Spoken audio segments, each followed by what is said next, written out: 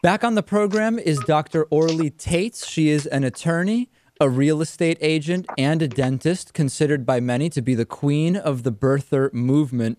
Orly, we spoke very shortly after the re-election of President Obama. And at the time, I emailed you and I asked you, because I'm on your newsletter, what happens now with the birther movement and challenging President Obama's eligibility? At the time, you said, I'm not sure yet.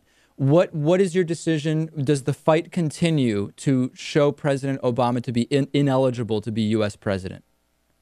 Sure. Not only not eligible to be the U.S. president, but committing really serious crimes. Now we have received more information. We're suing Obama not only as not being eligible, but also being involved in RICO, in a racketeering conspiracy, together with the Commission of Social Security, Director of Health Registrar in Hawaii, Alvin Anaka. No, but Orly, we've seen a few pieces of evidence, but I want to. You said two things. You said at the beginning, and this is really my focus. Not only is President Obama not eligible to be president, but he's also committed serious crimes like racketeering. Yes, Let me just temporarily separate the two and focus on the ineligible to be president. On what basis is he ineligible to be president, separate from the fact that he's committed all of these crimes that you point out? Well, those things are actually intertwined because they are. He got in the position of the U.S. president committing flagrant fraud and using forged and stolen IDs. Flagrant fraud. Yes, and it's the same as E-Verify. There are two governmental agencies they check. And here it shows that the Social Security number that Barack Obama is using was not assigned to him. Orly, let me slow you down just a bit because you're going to start losing the audience with it. So we have an unflattened PDF, and also we have a Social Security number that doesn't exist. So that's the case, essentially, for President Obama being ineligible. Oh, no, there are more. There's more evidence than that. Okay. First, as I said, this is Barack Obama's tax return, and it shows the Social Security number that Barack Obama himself entered in his tax returns. This is the Connecticut Social Security number that failed both SSNDS and E-Verify. Okay. Moreover, it failed E-Verify. Now we got information that this Social Security number, I am working with multiple investigators. Where did it come from? Yeah. And we found the individual. We have reports from several licensed investigators showing that the Social Security number was issued originally to a gentleman who was born in 1890. And actually, we found he was a Jewish immigrant from Russia. Go figure. In his census, it shows him being married but not having any children. So when he passed away, Right, there wouldn't be anybody alive to say, hold on a second, that's my father's social. It's perfect in a sense, right? That's why you would pick that number. Exactly. And usually that's what is done. Yeah. So now I'm working through different channels. I think, let me stop you there because there's so much evidence. We've gotten into some of it, but I have to just get a few more questions in here. Number one, I know that you always want to talk about the evidence. Where do you believe President Obama was born? Well, it doesn't matter what do I believe. But it matters to me, Orly. You always say this. To me, nothing matters more than where you think he was born. Okay, let me respond, and I will give you the best response possible. I'm not important. I'm a nobody. Barack Obama. Orly, you're the queen of the birther movement.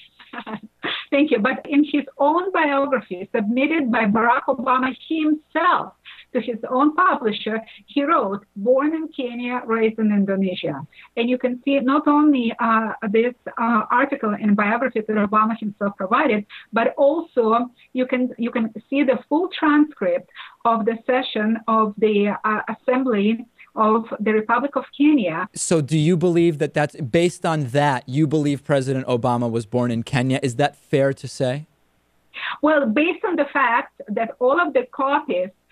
So you believe that? Based on the evidence, you believe that? No, it's not what I believe. Forget what I believe. Orly, I only care about what you believe. That's why we're doing this interview. What is important important is where is the truth? The truth is there are no original documents. Hawaii didn't release original birth certificate. Yeah.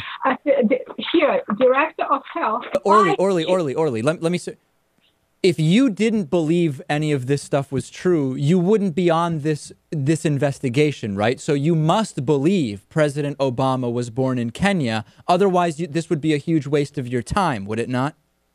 As I say, David, nice try, but my beliefs are completely irrelevant. But Orly, you're acting like I'm trying to trick you into telling us just casually what you think. That's what the interview's about. What does Orly Taitz think? David, I believe that we have to have a legitimate president. Well, we all believe that, don't we? A selective service certificate with a flagrantly forged stamp. Orly, don't you think if it was forged, people would have been smart enough to forge it with the right number of digits?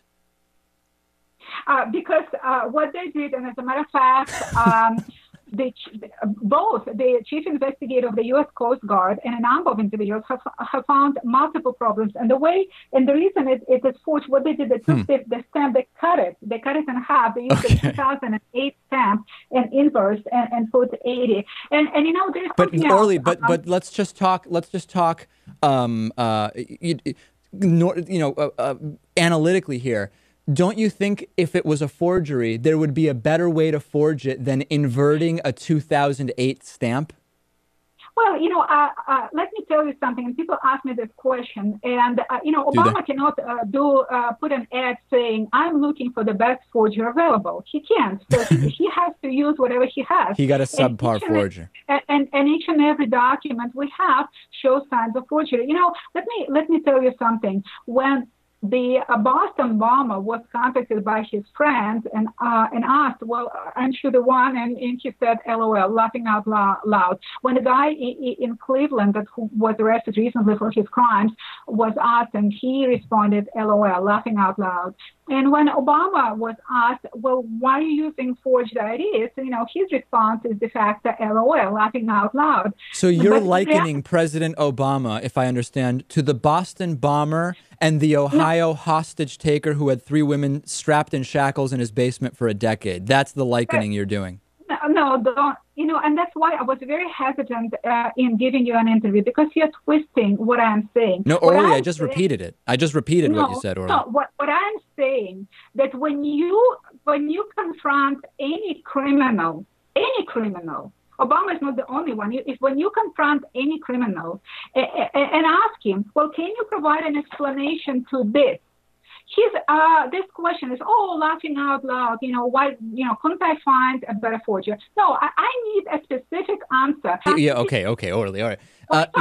I want to get the documents are there. Why do you think it's taken so long to get Obama kicked out of office for being ineligible? Like, what will you be able to do it before his presidency is over?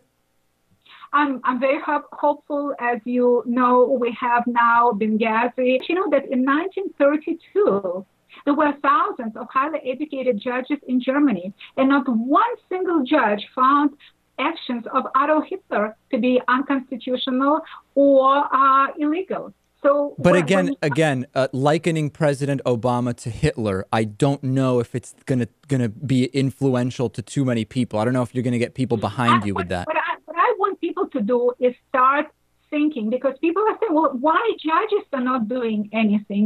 No answers here. Just as there are no answers in Benghazi." Well, who told General Ham and other high-ranking officers? Well, that's another story altogether.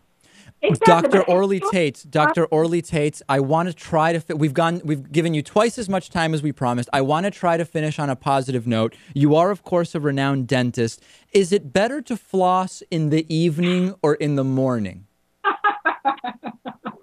Best thing, floss-wise. You have to be sure what you're doing. Just extra protection to be on the safe side. And for the same reason with Obama, I want this nation to be safe. And in order for this nation to be safe, we need answers. We need to see all the original ideas of Barack Obama. And do you recommend whitening toothpastes?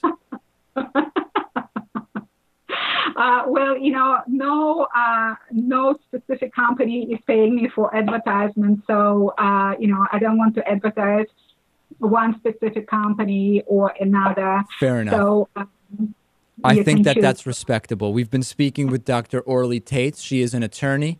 She is a real estate agent. She is also a dentist. Thank you so much for being here. I encourage everybody to go to your website, explore all of the evidence, and judge for themselves. That's all we can really ask of people. Thank you. Thank you.